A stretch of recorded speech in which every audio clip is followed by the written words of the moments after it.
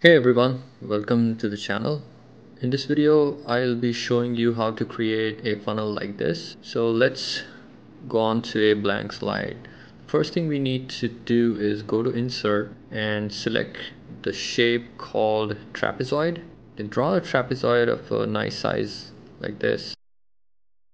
The next step is we need to flip it upside down. The next step is right click on the shape and select edit points, and then hover over the bottom edge of the shape and right click on it and select curved segment. Once we have that, you can see this nice curved shape for our top layer of the funnel. The next step is we need to add an oval shape at the top. So for that, go to Insert, select a circle,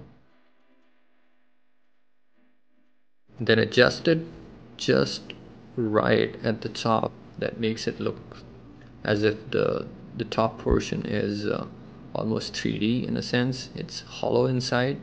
And then the next step is just to repeat this for as many levels as we want in our funnel. So copy the same trapezoid shape and then reduce it in the size so that it aligns nicely below our top layer. And the same thing for the oval shape. Copy it, reduce its size so that it fits in between, and then keep going on depending on how many layers you want in your graphic. So I'm just going to speed this up because you don't need to watch me do this for every single layer.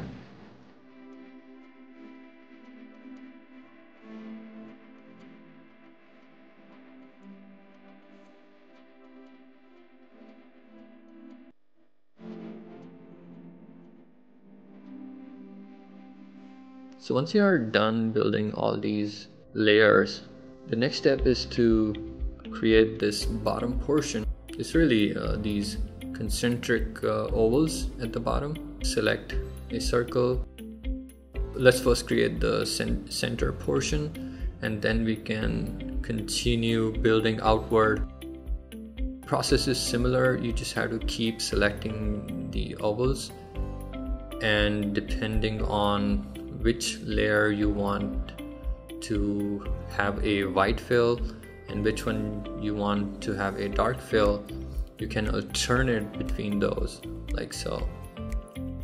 There is no right or wrong way to do this. You can feel free to create as many circles as you want. So let's speed through this. In this case, I'm going with 1, 2, 3, 4 circles, and maybe add another. So you can really spend a lot of time refining this.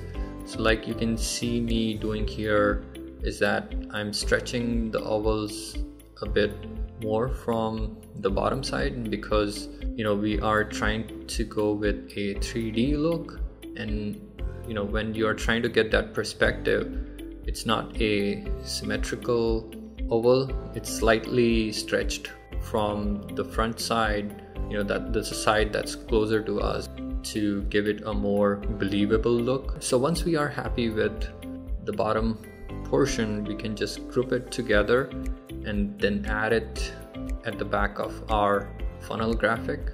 The next step is to refine our funnel. Right now this is like a solid fill, but we can add some gradient fill to it just to give this a more 3D look. If you look at a 3D object, if it's hollow, the colors at the bottom edge would be a lot more darker because there would be less light there compared to the top edge. So that's what we are doing here. And then the next step is to give these different colors. So I'm just going here with an orange, and then a yellow orange, and finally a green color. And for the middle, these middle ovals or middle shapes, I'm choosing a tint of the color that's above it and just making it a bit darker. We are almost there. Then the final step is just adding labels and arrows. This is pretty straightforward. So I'm selecting the line from the insert menu. After that, the final step is adding in the text. So right now I'm just calling these level 1, 2, 3, 4 and so on. But in your case, this could be anything you want. So there you have it. I have provided a link in the description where you can just download this graphic and use it the way you please. If you like this video, please click on the like button. It helps us out. If you would like to be notified of the future videos, please subscribe, and I'll see you next time.